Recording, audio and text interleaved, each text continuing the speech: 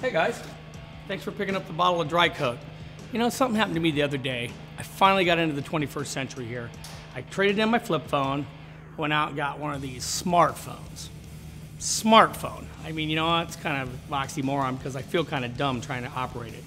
Obviously, you people are smart enough to be able to read the barcode, and you picked up a bottle of dry coat. So what I want you to do, I want you to sit back, relax, and let me tell you a little bit about dry coat.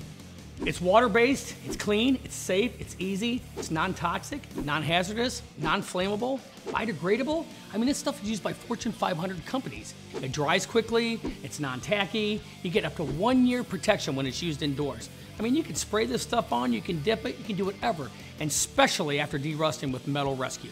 Dry coat, dries to the touch, spray it on, and watch nothing happen.